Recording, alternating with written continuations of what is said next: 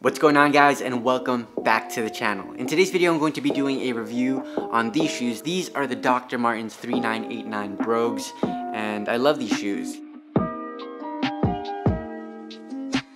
These were my first pair of Doc Martens. These were the first ones I ever bought 3 or 4 years ago, and I still love them. These are still probably my favorite pair. So in this video, I'm going to go through the shoe itself, going to go through, the style, a quick overview of the different features of the shoe, and then I'm going to go into the fit and the sizing of the shoe because that's very important with Dr. Martens, and then I'm going to go through a few looks that I really love with these shoes. The 3989 Brogue is one of Dr. Martens' more classic silhouettes. It's not as famous or as well known as the 1461, which is sort of that low cut shoe that you all know. It's the all black with the yellow stitching. That is, their classic shape, but these are also one of Dr. Martens' classic shapes.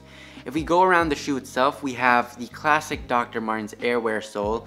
It's super bouncy, so it is rubber, but it is springy. If you guys haven't worn a Dr. Martens shoes, I encourage you guys to go to a store and just try some on because they're not like your, more modern Boost kind of soft. It still feels rubbery, but it's soft, it's not stiff, which makes walking in these very, very comfortable, and one of the reasons why I love Dr. Martens so much. If we move on to the upper of the shoe, it has your traditional Dr. Martens smooth leather. This shoe normally comes in a more matte satin look, but I polished mine as soon as I got them to give it this nice shine, which I think looks really cool. If you guys want a tutorial on how to polish or how to shine your Dr. Martens, just let me know in the comment box down below and I'll be sure to show you guys that. You have your full wingtip. So it starts in the front and then it goes all the way to the back. It has your broguing as well, and then that extends to sort of this area by the laces, again all the way to the back.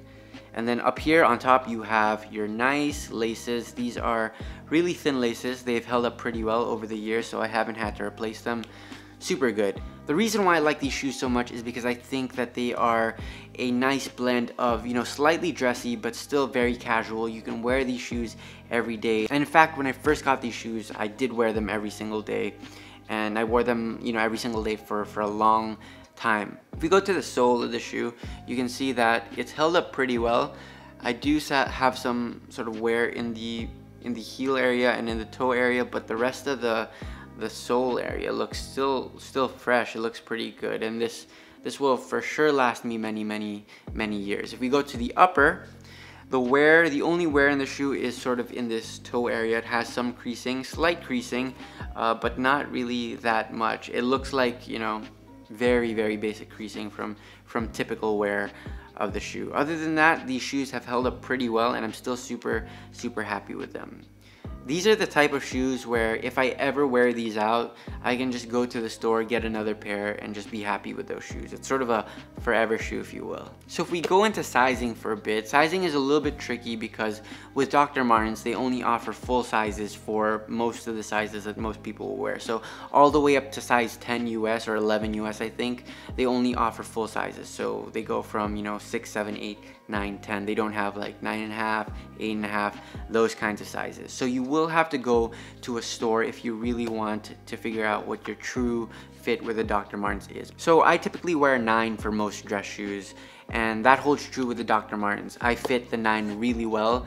I didn't need to break these shoes in really at all. There was, some rubbing in my toe, my pinky toe, my big toe, and some in the heel, but that's really just typical from wearing a brand new leather shoe. But it wasn't so severe that I had blisters everywhere. It was just, you could feel it rubbing against your skin. But after a few wears of the shoe, it became, very comfortable. I feel like it's really molded to my feet very well. So what I would say, and what I always recommend to people who get Dr. Martens, is that if you are in that, full size category, if you're a 7, an 8, or a 9, just get that size and you should be good with that shoe. Now if you're in the middle, if you're like a 9.5, an 8.5, I would, again recommend trying them in store, but usually what happens when you do that is you usually size down. I think that's the more comfortable way to go because I've tried a size bigger and the size difference is much much bigger when you go up that full size. So I prefer having that more fitted fit and having it loosen up a little bit over time rather than it being too loose and having to wear, you know, 2-3 pairs of socks just to make it fit okay. But again, if you guys are unsure, just go to the store, check out the sizes, try them on, see how they feel, just so that you know that they are, you know, right for you. So now let's get into the different looks with the shoe. Now when I first got the shoe, I would wear these shoes with more skinny jeans that were cuffed up, which, you know, is a super cool look. But these days, my favorite way of wearing this has been with more straight cut trousers or pants and still having either a crop on them or having them cuffed up for that more casual look. And I will wear that with either socks or, you know, no-show socks, depending on the look that I want. But because the shoe is so chunky, it's not the chunkiest shoe out there, but because it has, you know, some mass to it, some weight to it, I do like pairing it up with something that also holds that same type of weight or that same type of look. I think it just goes really well. Now I also do wear these with shorts, so I don't only wear these with pants. I do think they look good with shorts as well. It's not a look that everyone's going to be comfortable with, but I like wearing it with shorts, especially here in Manila. It's super hot most of the year, so shorts are definitely a must when you can wear them, but I still think these shoes look good with shorts. So that is it, guys. That was my review of these 3989 Brogues by Dr. Martens. Again, these are my favorite pair of Dr. Martens. They'll always hold a special place in my heart because they were my first pair ever. And again, it's a forever shoe for me, so if these ever wear out, I'm probably going to get another pair just like this. I might try something else, maybe the Made in England's that are all black, maybe some with the yellow stitching, I don't know, but these are super cool. I love them, and if you guys are interested, I'm going to leave a link down below to these shoes, as well as, you know, different stores you might be able to get them here in the Philippines. So go check those out if you're interested, and yeah, that's it for my review. I'll see you guys in the next video.